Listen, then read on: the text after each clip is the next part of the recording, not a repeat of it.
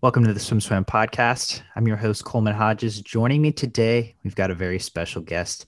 He's an Olympic champion. He's a world champion. He's a European champion. His accolades can go on and on. But today we've got Florent Manaudou of France. Good, I'm good. I started the new season now in Marseille, so I'm pretty good. There is some sun here, so I'm okay. I'm okay.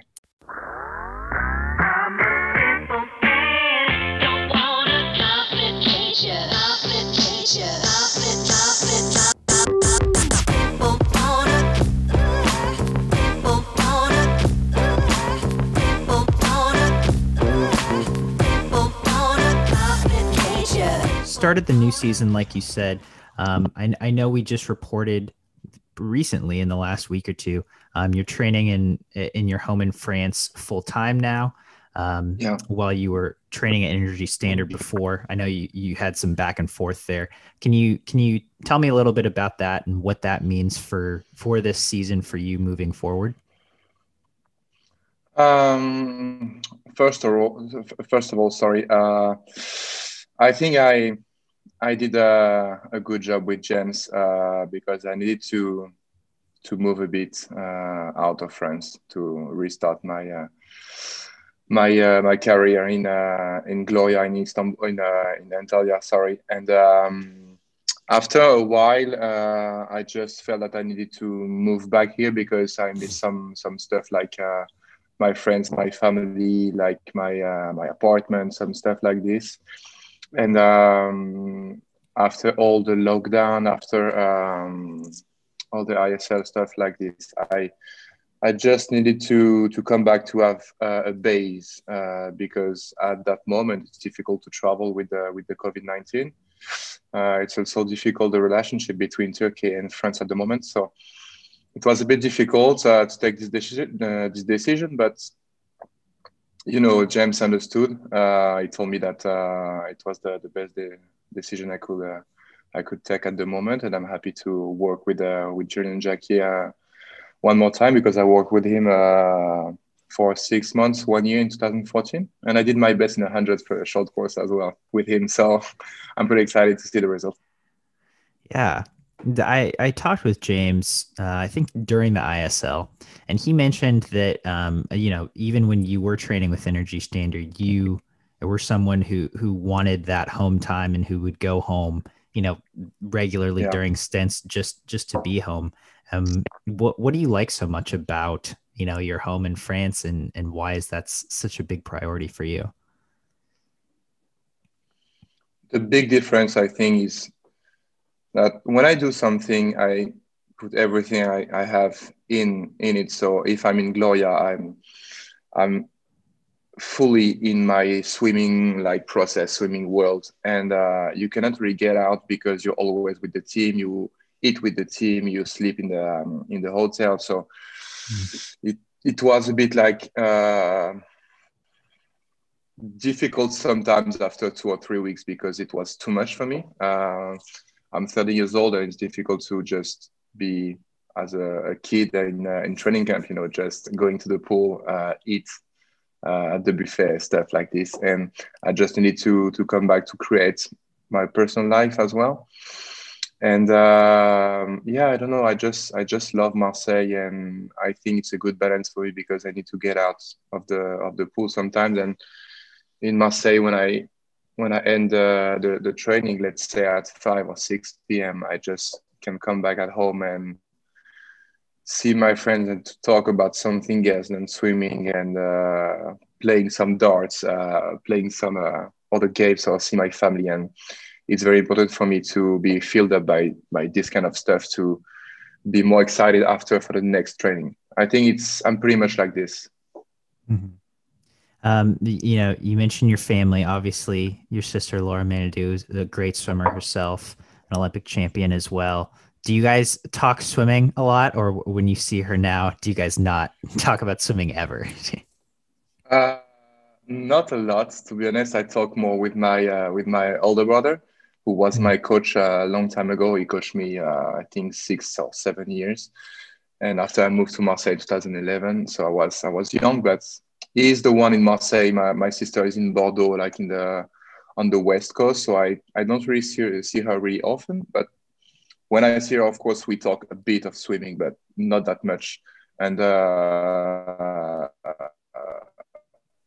I think it's important to not talk only about swimming with siblings or parents. You know, it's important to have something else to talk about as well. Uh, I agreed. I mean, having that balance, especially as you mentioned, getting older and finding other interests, in the world, seems like a really important thing. I didn't know that though. Your brother was your coach for a long time. Can you tell me a little bit more about that? How did that come about? It was, I think, in 2005, I think, I just decided to stop swimming because now, when I look back, I think it's also because of my sister, because she became Olympic champion in 2004, and there were too much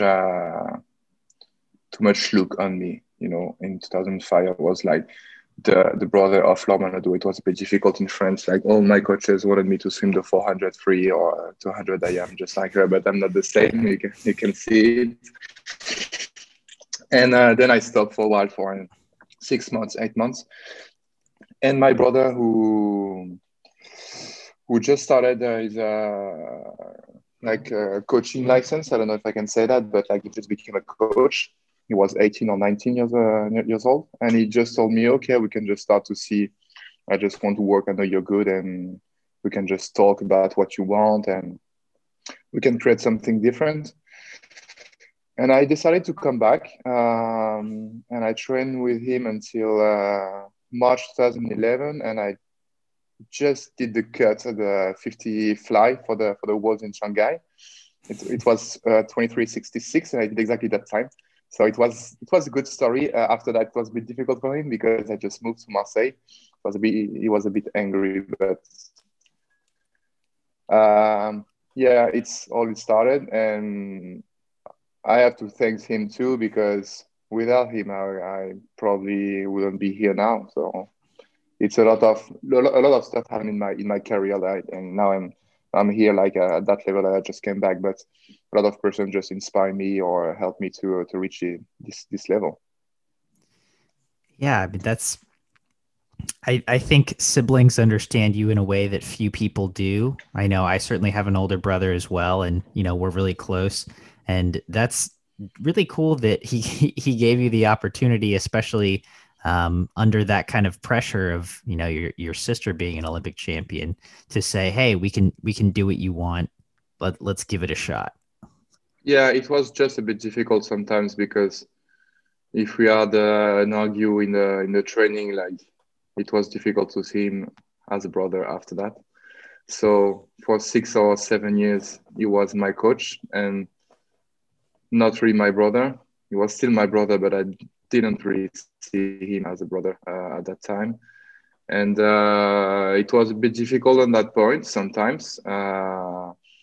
But when your brother is like your coach, or your dad is your coach, something like this, just with a look after a race, or he can understand you very well. And I think this is a big thing. It was a bit difficult in the side and very good in the other side. So it was a good balance, I think. Yeah. And then I jumping ahead a little bit, I know, like you said, you just came back to the sport in 2019, I think it was. You'd taken an extended break. Yeah. You'd played handball for a while. So this wasn't your first time stepping away from the sport. Every time you take some time like that out of the pool, what do you come back with, or what do you learn from being out of the pool like that? I think I needed to stop after 2016, because in France, and yeah, mostly in France or in Europe, when you win something after you became a superhero, and a superhero cannot lose. And if you lose after that, it's difficult. It's difficult with a journalist or stuff like this. So I just decided to stop because it was just too much for me, and I was in a good shape. I just became second after Anthony Irvine in 2016, which was good because when I look back now, getting one silver in two Olympics, it's good. Like, of course, I wanted to win in 2016, but I was a bit disappointed, so I stopped for that, and I was like, okay, I will just do what I want because I have to make my own decision. When you swim or when you do probably another sport, you're just like you have coaches, you have parents, you have friends, and it's just a season after a season, and you don't really think about if you like the sport or if you really enjoy it or if you want to do this and this and this. You're just following the process. When you're a kid, it's good because you're playing. It's like a game, and after I just had the feeling, yes, I was good. So I just continue, and I just reached a high level. I became Olympic champion. So after that, I just continue for some years. And in 16, I was like, I'm not really enjoying that. Maybe I can just stop and maybe do something else. I really like to do other stuff. I just bought a telescope to try it. I just play guitar. I love to discover a lot of stuff. I'm really curious. So with the handball, I played handball when I was a kid, so I wanted to try again.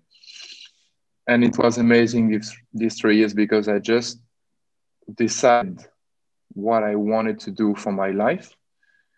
And after that, I was like, okay, maybe I can come back because it's my decision, and I can talk with the strength coach, I can talk with the coach, I can talk with the mental coach about what I want to do, what I need to do to reach the level I want to have. And it was just amazing to be part of this process and not just, okay, I do it because I did it last year, so I will do exactly the same thing and I'll try to swim faster. Now I'm like, I choose to go to the pool. I'm happy to go. I'm enjoying. I'm not as fast as before so far. I hope I will be faster, but let's see. But I'm enjoying the process, and for me, it's really important because to be Olympic champion, world champion is good. But if I look back now, I'm 30 years old, and what I remember from these last 10 years is it's training camps with friends.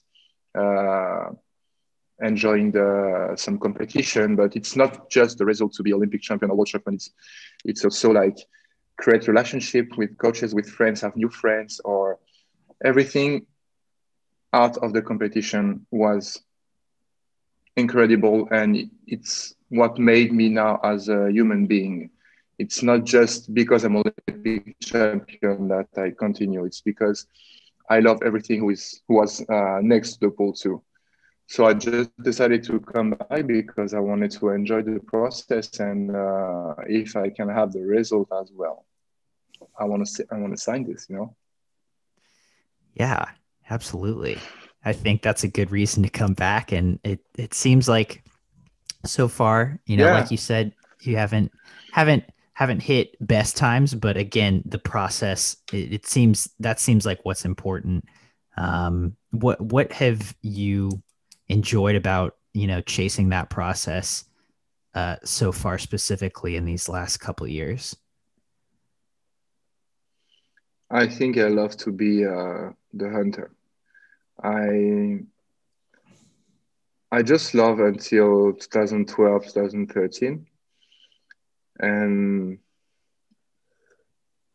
I was the best in the 53 because I became Olympic champion and I did some good times.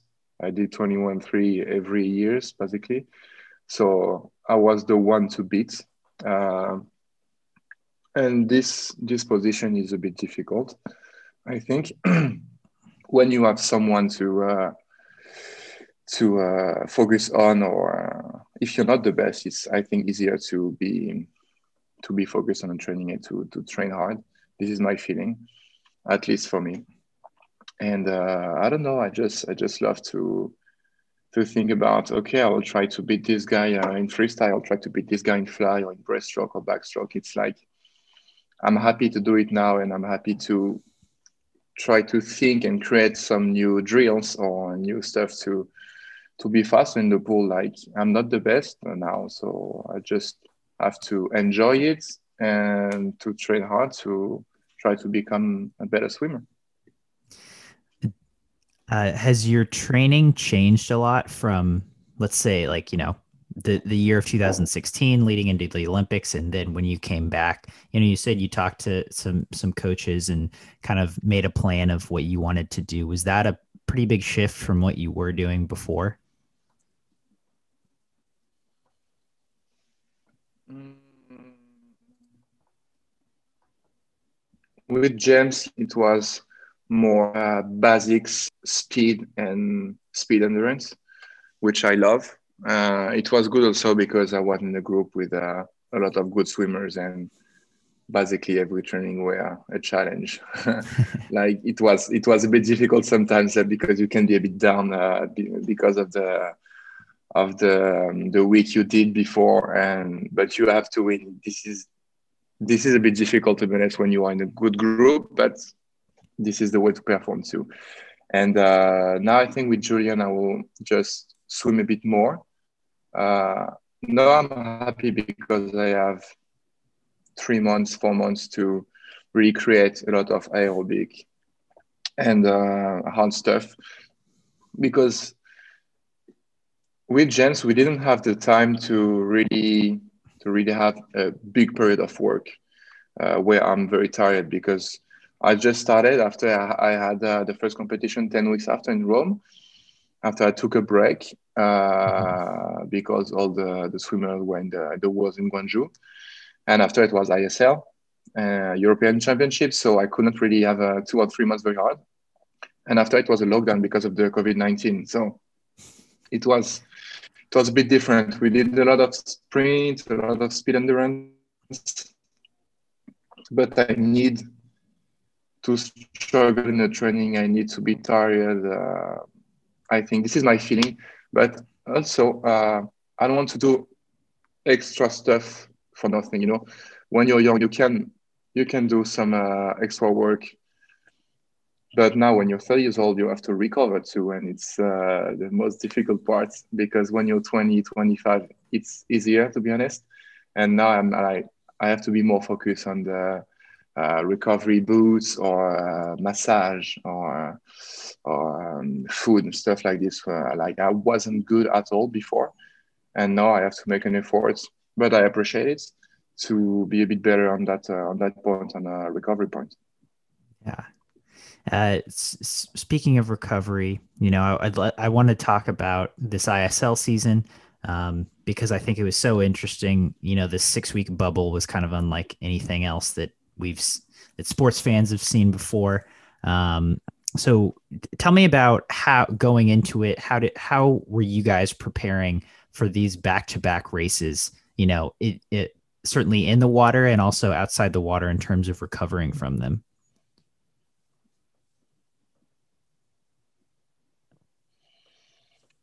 We had, I think, 6 or 7 weeks to prepare the 2020 ISL season. It's not that much, especially if you have to perform for 6 weeks. So we just decided to do 6 weeks, but like kind of a short preparation, And I knew that I could reach a good level, but not the best level of my life because I had to swim fast for 6 weeks. And comparing to some swimmers like Klimen Kolesnikov or Caleb Dressel, they just they came retired, I think, and after they just jump and jump and jump every competition. Like I was different. I think I just swam the same time in all my races in the 50 and 100. I'm happy about that, but of course, when you see the other just swimming faster and faster, it's a bit difficult. And 6 weeks was good in terms of all the world was shut down, and it was difficult to for all the other sportsmen to do their job or to enjoy their passion. So for us, it was good, but in the other side, it was a bit difficult because it was in November. It was a bit cold. We were not allowed to go out in Budapest, so we had to stay in the room. And for me, for my personality, I just need to move a bit to be how can I say that, stimulate by stimulated by something else, to perform. So I I did my best. I recovered a lot. I had some massage, which was good, but I think I didn't have enough sun. For example, I just understand now that when we are going to training camp, an outside pool, it's much better because you're also taking some sun and D vitamin. And I missed that a lot in Budapest. I missed that a lot. I tried to just go out sometimes, but we were allowed to go only 1 hour outside every day. So it wasn't that much. And in November in Budapest, it's not sunny. So yeah, it was difficult. The sun goes out. Yeah, the sun went down, I think at 3 or 4 p.m. So it was a bit difficult to have the competition at 8, because it's night since 2 or 3 hours already. So on that point, it was difficult, but I appreciate that we could make it because all the rest of the world were just shut down and we just did a competition. And for a lot of swimming fan, it was I think cool to watch it. I can confirm that it was cool as a swimming fan. That it was great having, 6 weeks of just straight competition. I mean, that seems, so your plan going in was you had this 6 or 7 week prep, and then you were going to go Mhm. fast for six For weeks. six, yeah, it's a bit like it's not really good, but I did my best. And in Europe, I think it was more difficult than in the US to train during the lockdown. So you could really see the difference between some people who couldn't train, uh, like Katin Gausu, I think, Vlad Morozov. People like this didn't really swim fast because they didn't prepare for it, because they didn't have a pool maybe to train during the lockdown.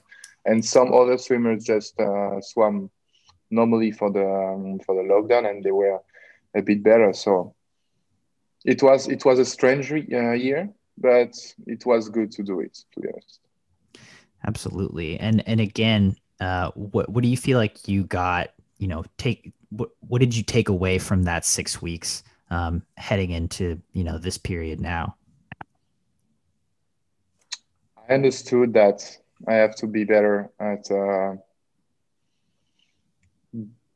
between like competition. I think I didn't swim enough between two competition, and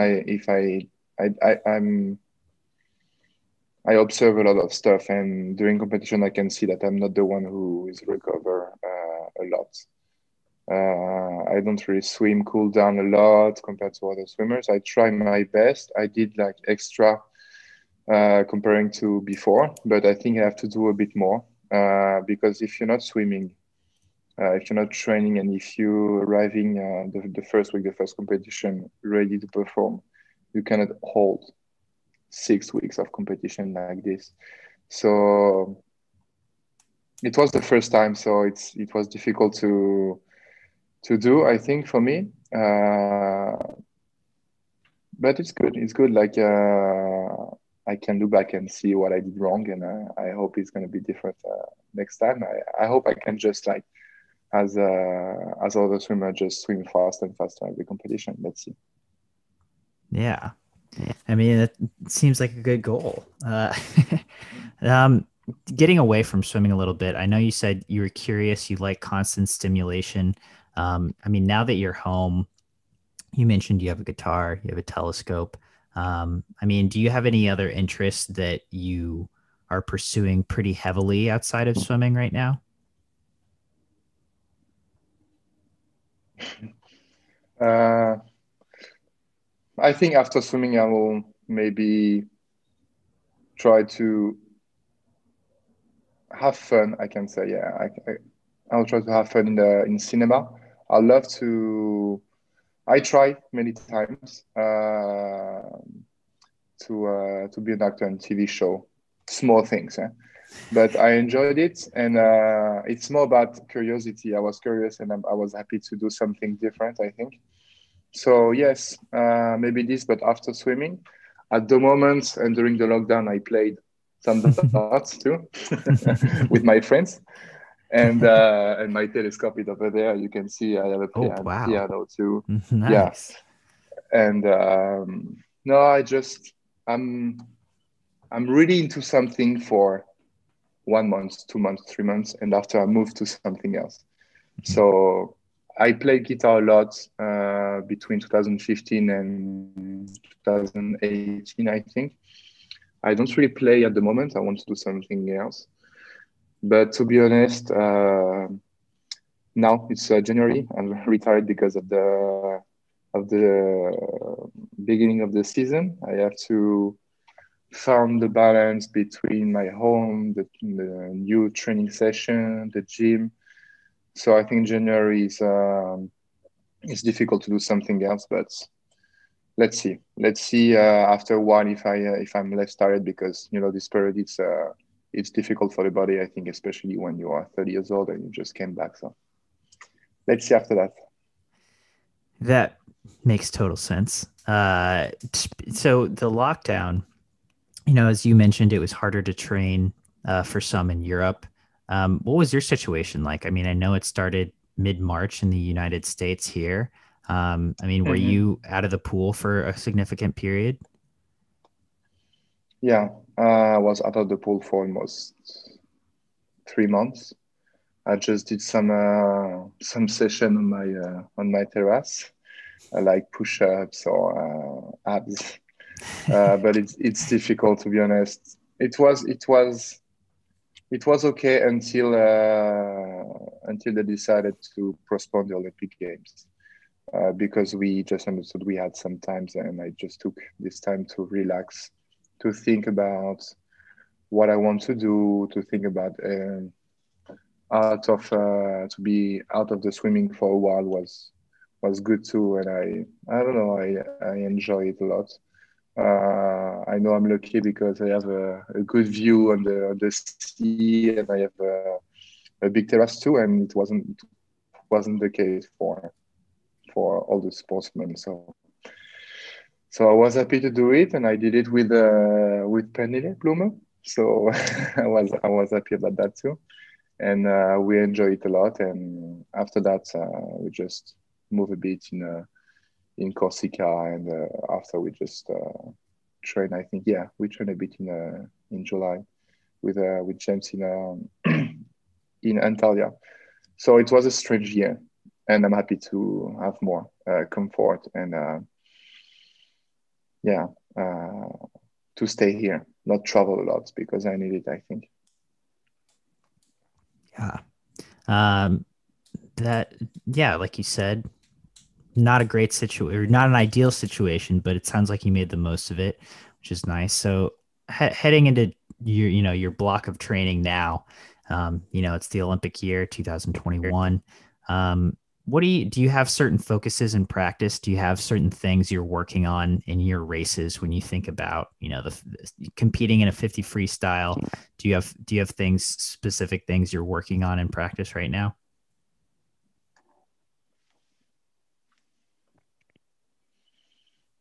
Um, at the moment and until March, I just want to swim a lot. For me, swim a lot. Not it's not that much for anyone, but for feel that I'm a swimmer. Since I came back, uh, I just have the feeling I'm a sprinter. I have a lot of strength. I have a lot of speed, but I cannot really carry my speed until the end of the 50. And I think I have to be more focused on that, and I have to trust myself that I can hold on the fort. I'm not that bad in 100. I did some good time in 100 in ISL too. I think I'm more happy about my hundreds than my 50, to be honest. And I have to trust myself. And yes, I think I overswim a lot. I know this is a bit. normal in short course too, because it's very fast. You're doing like 9, 10 strokes, and after you have the turn, and then you have, everything is going fast, fast, fast. But in long course, it's different. You have to hold a bit your stroke, and yeah, I just need to trust myself. This is my thing now. I have to be focused on. Do you prefer short course or long course?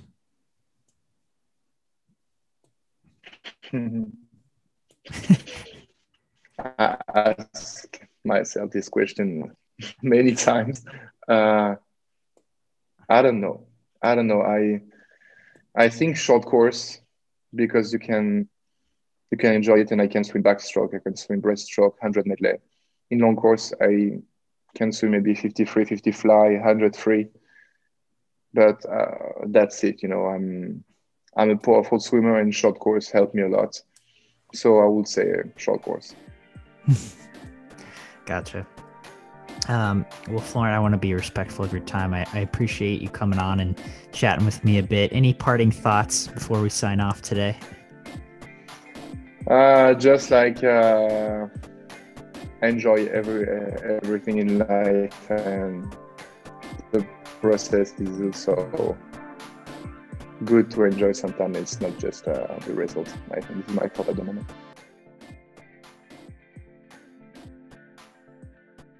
You've been listening to the SwimSwam podcast. Stay tuned for new episodes every week. You can take SwimSwam podcast on the go by subscribing on your favorite podcast platform. Look for links in the description below, and be sure to subscribe to our YouTube channel for more videos as well.